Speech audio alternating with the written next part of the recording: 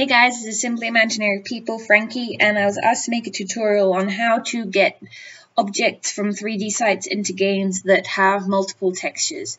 So as you know, Sims has one texture that's usually a square, but can be other shapes as well, and it can't deal with multiple textures. So for this I'm going to use the laurel crown I converted.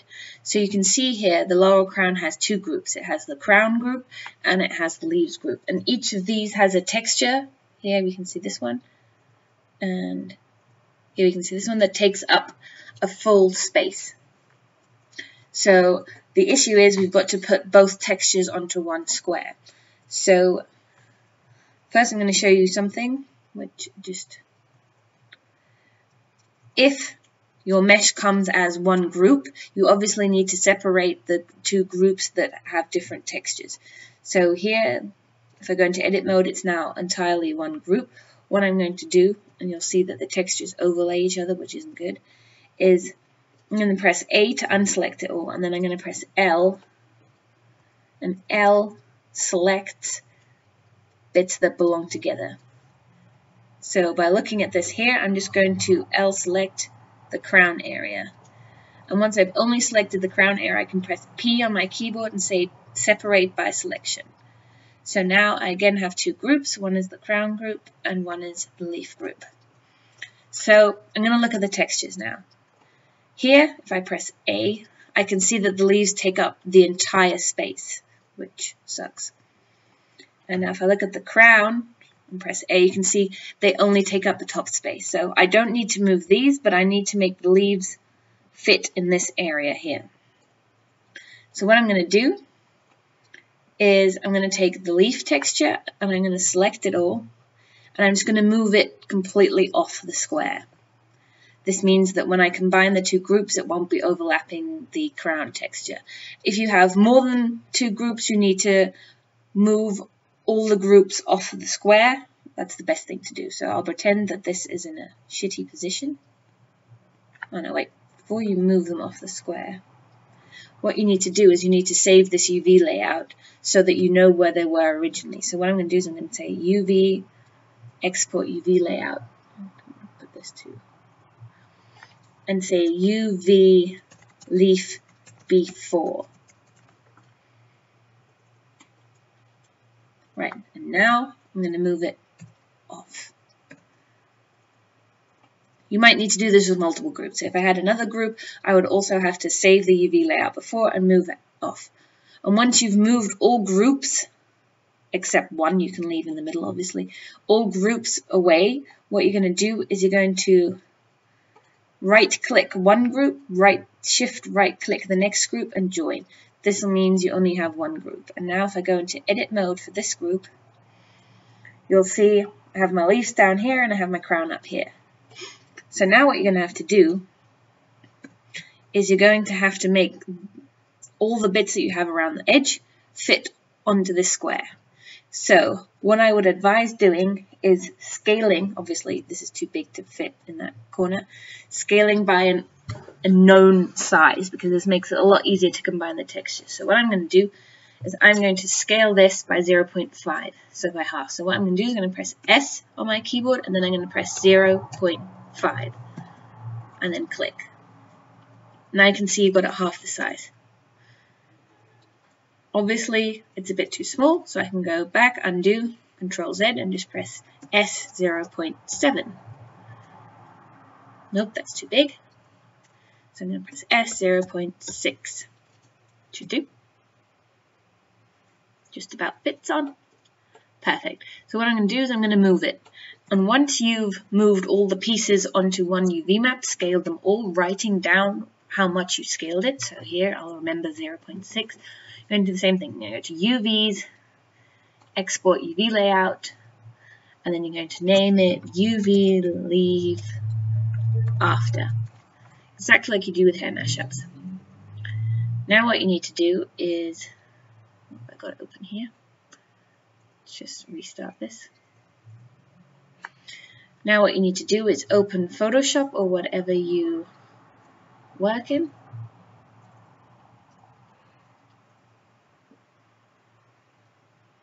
and you need to open the before and the after UV map.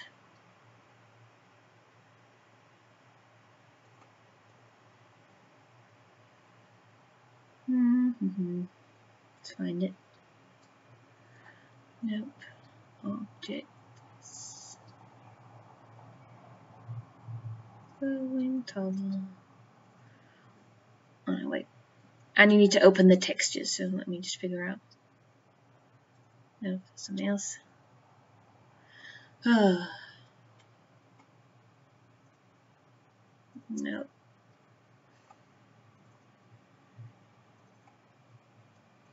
So the two textures I have are crown color and leaves color. So I'm going to open those. So crown color and leaves color. Where is that one? Okay. And I'm also going to open UV leaf before and UV leaf after. Okay, so the first thing we need to do is make sure all our pictures are the same size. So I'll check out my textures. 1024, 1024, and I know these always export as 1024, so that's good.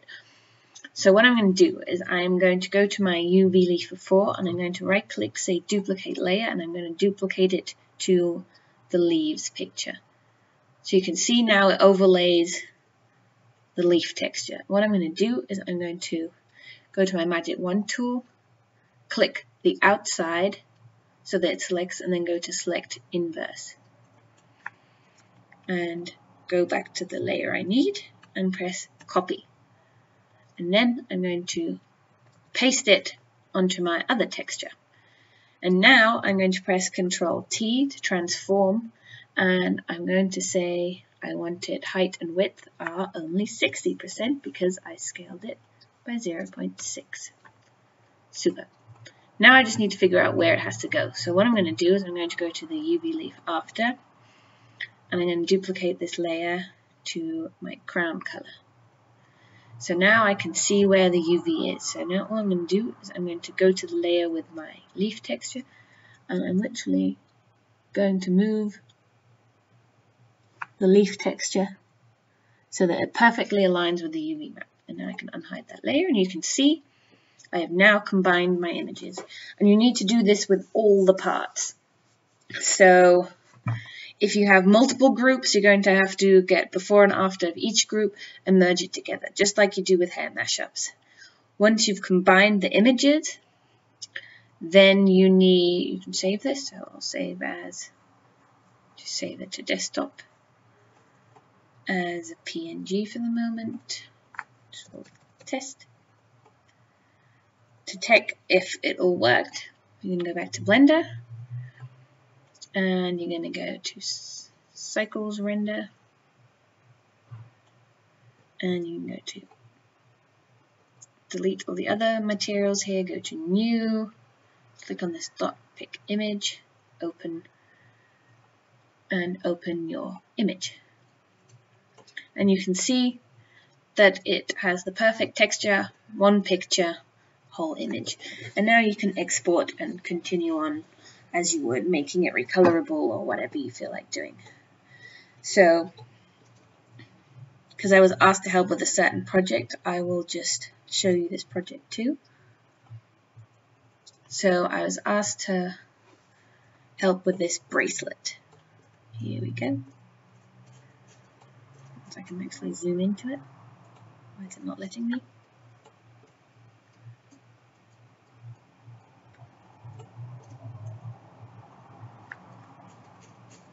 Yeah, Blender hates me. Start a new Blender.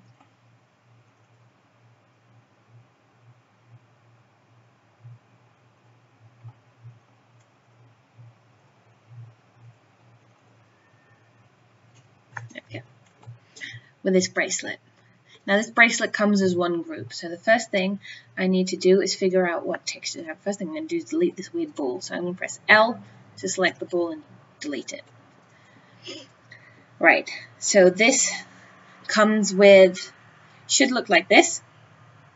So it has 4 little balls that are a different color, and the textures I have are this one, which I'm going to guess is this little chain part here, and then obviously the heart part and this. So I have like 4 textures that I need. Now first thing I'm going to do is I'm going to separate those textures. So let's select the heart with the 2 little bits. I'm just pressing L on my keyboard. P parent those. Then I need the little chain parts. So collect all, don't want that. And then press P on that. And then I need the little balls. So let's select the balls that I want. And again press P to parent. So now I've got 4 groups. Now if I click on a group and press A, you can see that it's just a square that fills the whole space. So I don't really need a before and after picture, because obviously it just fills the entire square texture. So what I'm going to do for this one, I have 4 groups, is I'm going to do exactly what I did last time. I'm going to, for each group, move it away. So A, move this to the side, A, G to move it, move that one up, again, A to select everything, B to select this area, and then G to move it. Now that I've moved them all into different corners, I can shift right click, select all groups and say join, and then I only have 1 group up here. If I go to edit mode, you can see I've got my 4 parts here. So for this, I'm going to just press A, and because it's 4 squares, and obviously I have 4 squares, I'm going to scale it by 0.45. Seems like a good amount. And now I am just going to move each part into a corner.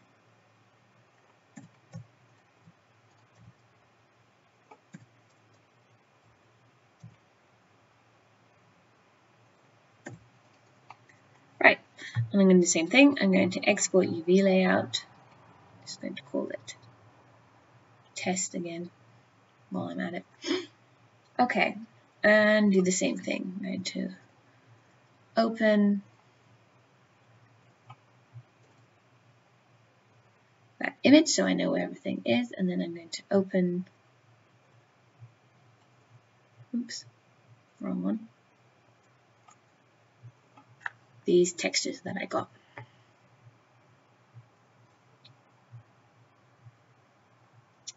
Okay, I'm not sure where the texture is for the little heart part. I don't know if this is the texture for it, but we'll just try it. So what I'm going to do is, obviously this texture is tiny, so I'm going to scale all the textures. Actually, this way I'm going to do it differently. I'm going to select that one, and I'm just going to paste it onto my UV map. Now I need to check in Blender by pressing L. Okay, so the chains are in the top right corner. So what I'm going to do is I'm going to resize this texture to fit this square and make sure it's as perfect as I can get it. So that one's a bit too big, so a tiny bit more.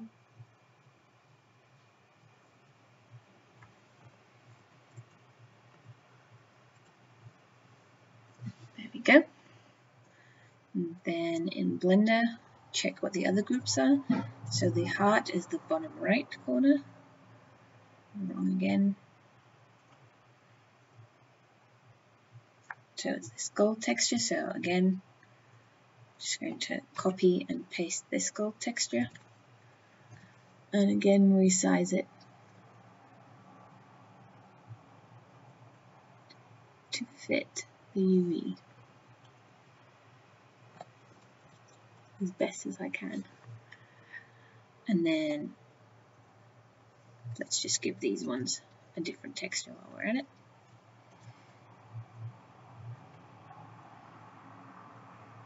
Oops.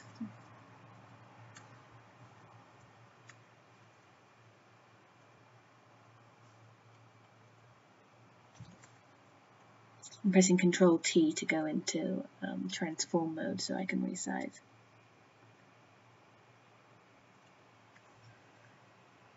There we go. It should fit. And I'm going to copy this texture over here because I think the rest of it needs to be gold too. Right, so once I've done that, I can hide the UV and I can save this.